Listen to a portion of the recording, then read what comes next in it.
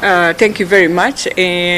First of all, in terms of the whole matter, I want to thank the President.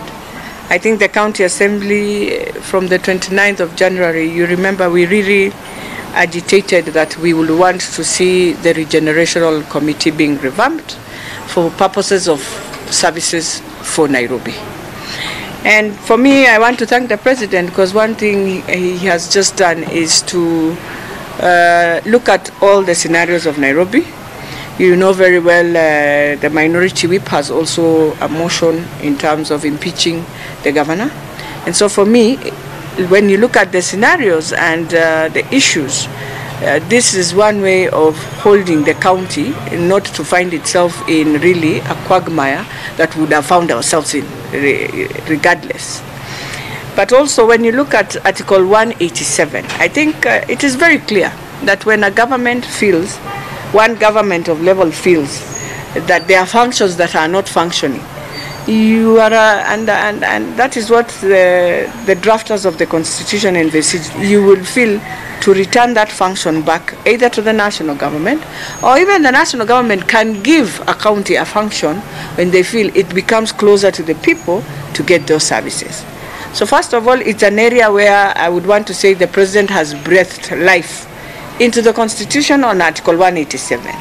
What we would want to see is how the Senate repackages or unpacks the whole Article 187, because it's not just Nairobi. Remember, Nairobi, we are in a very in a scenario that is also very tricky, because the governor being on trial.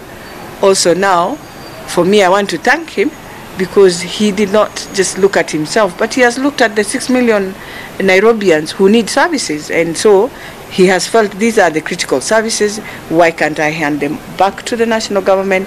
And when things become to normalcy to Nairobi, you have a right now to write to the national government to return back the functions. So I think that's what he has done. Again, yes. Of oversight, yes. These critical functions, health, public works, have been handed over to the national government. How then, as the County Assembly of Nairobi, do you oversight? I think that's why the President said that in every report, one will be tabled to the County Assembly and the other one to the National Assembly. And we must appreciate that what he has done, he safeguarded also the County Assembly. You know, if you look at the whole scenario that we are in, he had a right to evoke Article 192 that dissolves us and takes us to an election. But what he has done, he safeguarded. So in terms of the whole situation where we are now, I think the County Assembly has a role, a very critical role to play in terms of creating the frameworks on how they will work. Through the committee that the President said he will bring in, that committee now helps us to more be closer in terms of engagements, while I know very well that when a function goes back to the national government, the ministry of that function takes over. So the committee will help us now to become the interlink in between, because for us, it's just oversight. So the oversight role you play is you'll continue looking at whether, as much as the national government has taken over, are you taking care of Pumwani? Are you taking care of Mama Lucy? Does Mama Lucy have the drugs that need to be? And all that. And don't forget, you know, when you look at the appropriation bill that appropriates the finances, you know, people have not been asking themselves, so what would have happened? Or what is going to happen? Because don't forget, an impeachment is also a process within timelines and all that. So what would have happened, or what will happen?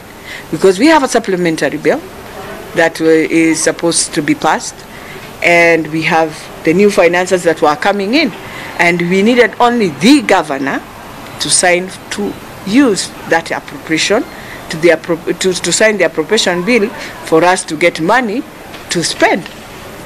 So I think there the President also, whoever advised him, he looked at it and realized very soon we're going to have a lacuna.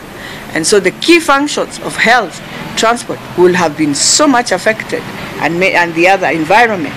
So when he takes that, he has saved us also on that space. Yes. Initially there was this regenerational committee team, and now